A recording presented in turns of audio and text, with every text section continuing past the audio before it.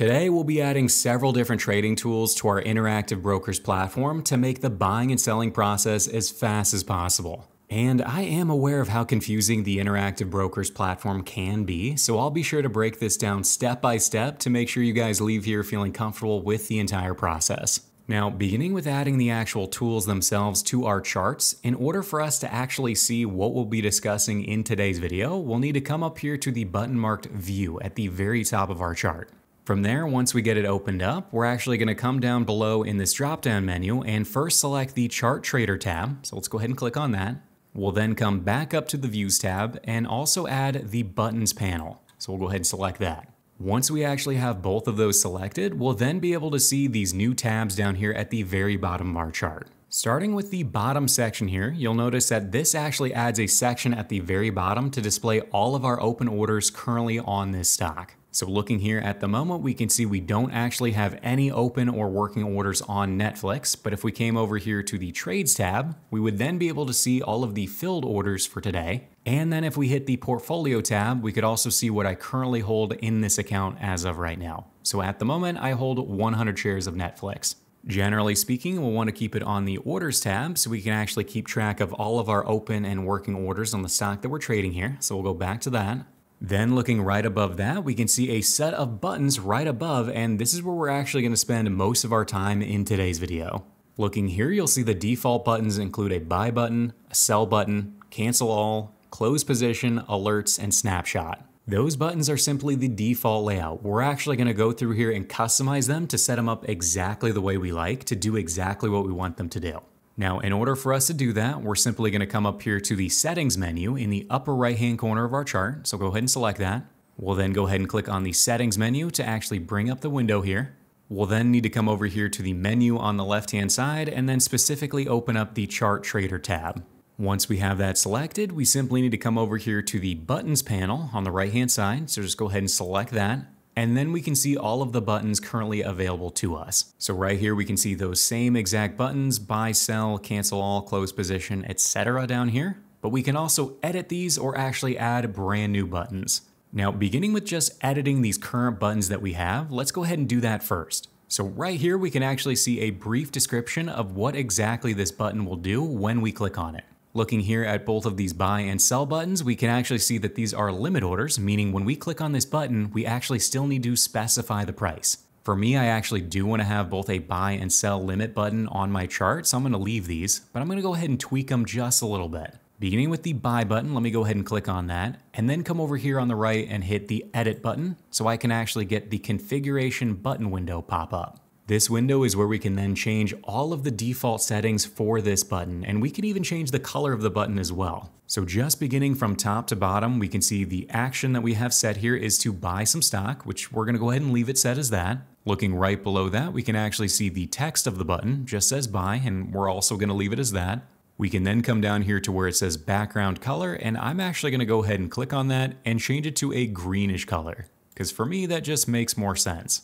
Looking down here below, you can then see I could actually change all of the settings for this button. So right here it says the action to buy some shares. Right here it says I'm going to use my default quantity of shares, which at the moment is actually 10 shares right now. If I instead wanted to change that, like let's say I typically want to trade, let's say 20 shares at a time, I'm going to go ahead and change that to absolute and then type 20 over here on the right-hand side.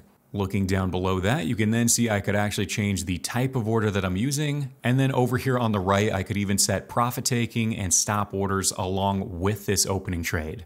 Now, don't worry, I am going to touch on this a little bit later. We're going to get to the more advanced stuff a little bit later in the video. But the last thing I'm going to be changing in this one for right now is just coming down here and selecting transmit the order instantaneously. That's simply going to make it so I don't get an order confirmation window pop up so I can place this trade as fast as possible. Looking here, you can see it does warn you what we're about to do, so I'm just going to go ahead and hit yes because I am comfortable with that. And then I'm going to come down here and hit OK. So now looking here in the list, you can see that that button has been changed, and the most noticeable change being the color of the label itself. If I wanted to do the exact same thing to the sell button, I'll come down here and select sell, then hit edit. Then from here, I can change the size of the order. I think that was one of the only things I changed in here, so I'll change that to 20. And I'll also come down here and set the transmit order instantaneously button so I don't get those pesky little order confirmations pop up. So now, just going through these buttons before we get to the more advanced buttons and the ones that we might want to add to this, let's just come down here and hit OK and just play with these for just a second. Now, before actually placing a trade, let me go ahead and flip over to a different stock ticker. We'll go ahead and flip over to Square, SQ here. Now looking at Square, we can see it last traded for $59.21. And let's say we just wanted to quickly place a buy limit order. So what I'm going to do is come down here to the buy button and go ahead and click on that green button. Now remember, since this was not a market order, remember this was a limit order, we actually still need to come up here to the chart and actually specify the price at which we want to place this limit order. You guys might have noticed that blue dashed line going across the screen, and that is actually where we're going to place our limit order. So as of right now, if I were to click down, I'm going to be placing a limit order at $54.02. If I wanted to adjust that slightly, like let's say I actually wanted to pay, let me go up a little bit to, I don't know, $55.83. And now if I were to click there, you're going to see a little order ticket pop up down here below in our order screen. Looking here from left to right, it says we're trying to buy 20 shares of Square with a day order, and it's using a limit price of $55.83. Now, of course, this order ticket will not fill unless Square drops quite a bit. Remember, currently it's trading for $59.20, so it would need to drop about $4 for this trade to fill. So let's say later down the line you actually wanted to adjust this order ticket. We could actually come up here right up to the top and actually just drag up that blue line up or down to adjust the price. So looking here, you can see I've adjusted it quite a bit higher. Let me go ahead and drag it down. And let's say I wanted to bump it up to $58.85. So looking here, now that I've moved the blue line up, if I were to let go with my mouse, you can now see that that limit order has been adjusted up to $58.85 a share. Now I also have the ability to adjust that price right here in the limit price box. I could of course go ahead and highlight that. And let's say I wanted to bump it up to $59 even. So go ahead and type in 59, then hit enter on the keyboard. It's then going to want you to confirm that the price has been adjusted correctly, so we'll come over here and hit update under the transmit button. If I just wanted to outright cancel the order, I no longer want to try and buy these 20 shares of Square. I could either come over here and select the cancel button, or I could come up here and hit cancel right up on the chart. Now the exact same thing would apply with the sell button. So if I instead wanted to short a position of Square, I could come down here and hit the sell button, then come up here and actually specify the price I wanted to short that stock at. So looking here, you can see I've currently got it set at $90.22, but if I were to come down just a little bit, I'm now at, let's just say $64.88. And if I were to click here, that limit order has been set to sell those 20 shares at $64.88. Then if I were to change my mind, I would just come over here and hit cancel to cancel the order outright. But again, those buttons are pretty straightforward. I would generally keep a limit order so you can actually specify the price you want to buy or sell the particular stock for. But besides that, we might also want to add some buy market and sell market buttons as well. So now in order to do that, we'll do the exact same thing as before. We'll come up here to the settings menu. We'll then come down to settings. We'll come over here to chart trader on the left, then open up the buttons panel once again. Now, in order for us to add brand new buttons, we'll simply come over here to the word new on the far right-hand side and go ahead and select that. We then need to specify what it is we actually want to create. In my case, we'll go ahead and start by creating a buy market order. So let's come over here and select the action. I'm going to flip it over to a buy ticket. So let's scroll down here and select buy. Once we actually select buy, we can see the full menu pops up with all of the different things that we can change. Now, the very first thing I need to change is actually the verbiage used here, so I can actually differentiate between my buy limit button and my buy market button. So what I'm going to do actually is come over here and unselect generate label, and I'm actually going to type in here where it says buy, and I'm going to add market just the right of that. I'm also going to change the background color, and I'm going to make it more of a darker green color, but it's still green. It just might be a little bit more differentiated from the buy limit order. And now that I'm happy with that, I simply need to come down here to the actual action menu, and I'm gonna make sure everything is correct. So right here it says buy. I'm gonna change the quantity to 20 as well. Let's just say I typically trade 20 shares at a time. Then I'm gonna come down here to the default order type and change this over to a market order. I'm then gonna come down here to where it says transmit the order instantaneously because I wanna get rid of any order confirmations, just make this as fast as possible. So I'm gonna go ahead and hit yes here and hit OK. Next up, we need to create the sell market order. So we're gonna do the exact same thing, come over here to new, I'm gonna go ahead and change this from add auto stop order to a sell ticket. So let's scroll down this list, go ahead and find sell and click on it. We'll then come over here and unselect generate label so we can actually type in here, and we're gonna change it to sell market. I'm gonna come over here to the background color and change it to a red color as well. And then finally, the only thing I need to do next is actually customize the action. So right here, it is a sell ticket, so that's good.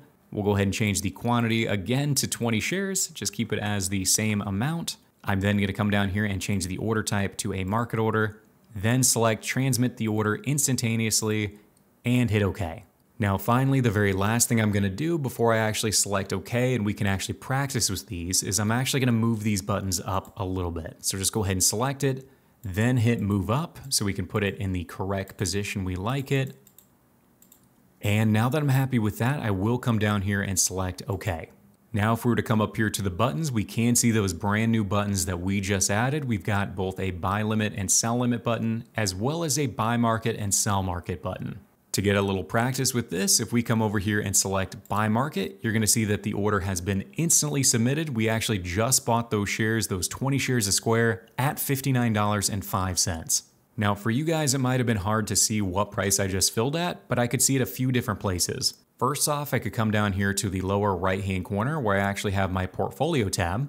Right there, you can see my current position on Square. I've got 20 shares and my average price is $59.05. I could also come up here to my portfolio tab here and go ahead and select that. And then right here, we can see my current position, again, 20 shares and my average price of $59.05. But again, a few different places that we could see that information. It's just personal preference. Now, later down the line, when we decide to sell this stock, we could do a few different things. We could either hit sell market, which is going to sell those 20 shares at the market price. And I just did. I actually just sold those 20 shares. The other thing I could do, let's go ahead and buy those shares once again, is I could actually come over here to the close position button.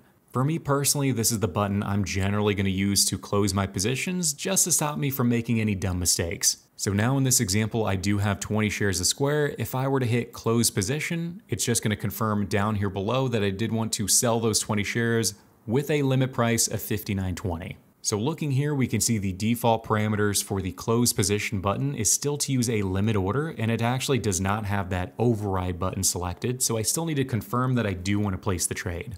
But looking here, all I would have to do to actually submit this order is come over here to the right and select transmit. Now we can see the order has filled. I no longer have that position. First off, because it doesn't show any working order down here. And if I come over here to the portfolio tab, it says I have 0 shares of Square. Now, besides those very basic buttons, some other tools that you guys might want to add is conditional orders. Basically orders that trigger other orders to go out there. You guys might also know this as more of like an OCO bracket order or a profit-taking stop loss order. There are a few different names for it, but for us to add those types of buttons, let's come back up here to the settings menu. We'll then come back over here to the chart trader, and we'll come over here to the buttons menu. Now, let's say for this example, we actually wanted to create a button to buy us 10 shares of stock, and then whatever we buy those shares for, we want a profit-taking order to go out $1 above that and a stop to go out 50 cents below that. So in order for us to do that, we're going to come over here to the new button over here on the far right-hand side, just like before. We'll then come over here and select what we want to do, and in this case, we're going to select a buy button. So come down here and select buy. I'm going to come up here and change the label. I'm just going to name this one buy OCO, and I'll change the background color as well. This one I'll make quite a bit different so it stands out. I'll make it blue. I'm then going to come down here and make it a buy. Let's say, again, I think I said 10 shares for this one, so we'll make it an absolute of 10. I'll then come down here, and for this one, let's just make it a market order. So we'll make the opening trade a market order. I'm then going to come over here to the far right-hand side, and this is where I can set both the profit-taking order and the stop order if I wanted to. So in my example today, I actually wanted both a profit-taking and a stop order. So what we'll do is we'll start with the profit-taking order first, and right here I'm going to flip it from none to the word limit. I'm going to go ahead and leave the limit price based off of the asking price, and I'm going to make it a $1 offset. So I'll just type in 1.00 right here. Now that I'm happy with the profit-taking order, I'm going to come down below and then change the stop order. So we'll go ahead and flip it over to a stop order. I'm going to leave it based off of the asking price of the stock, and this time I'm going to change it from a $1 offset to a 50 cent offset. So we'll type in 50 cents here. Now going over this just one more time, remember what I'm saying is if I were to hit this button, I want to buy 10 shares of the stock with a market order. Then immediately after that order fills, I then want to try and sell it for a $1 profit or get stopped out if it goes down 50 cents. Since everything looks right, I'm happy with the way I set it up. We'll come down here and select transmit order instantaneously because I want to get rid of those order confirmations, and I'll now hit OK. We can again see the buy OCO right here, so let me go ahead and move it up just a little bit next to the other buttons here. And now that I'm happy with that, I'll go ahead and hit OK.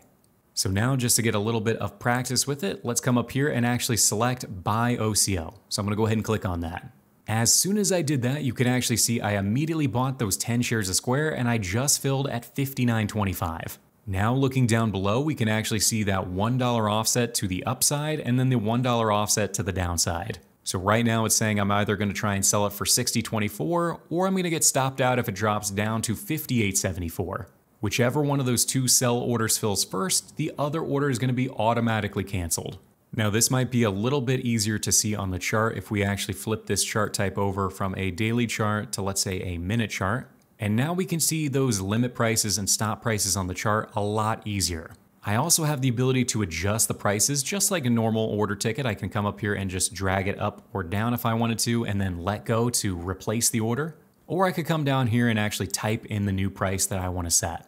But after all of that, I think you guys see how useful these trading buttons can be, and hopefully after today you all feel a lot more comfortable trading within Interactive Brokers. I have made a bunch of other tutorials on this platform, so be sure to check those out and drop me a recommendation if there's something else you guys would like me to touch on. But that really wraps up today's video on Interactive Brokers. Have an amazing rest of your week, guys, and I'll catch you on the next one.